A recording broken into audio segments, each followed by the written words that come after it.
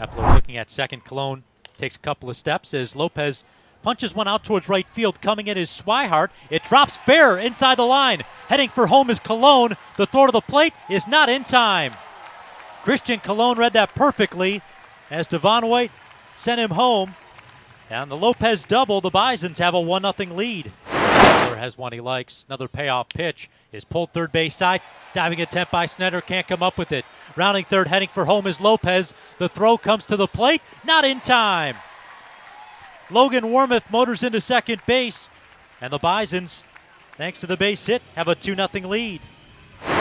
Downey Baseball has a brand new palace there in Syracuse as Knight drills one out towards right field. Going back is Swihart at the wall. Home run!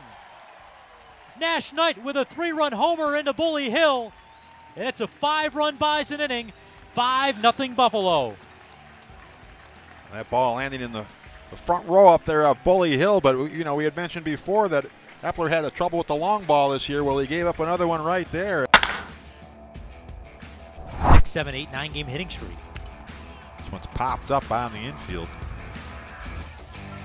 Moreno, get out of the way. Oh, Ruiz. Wow.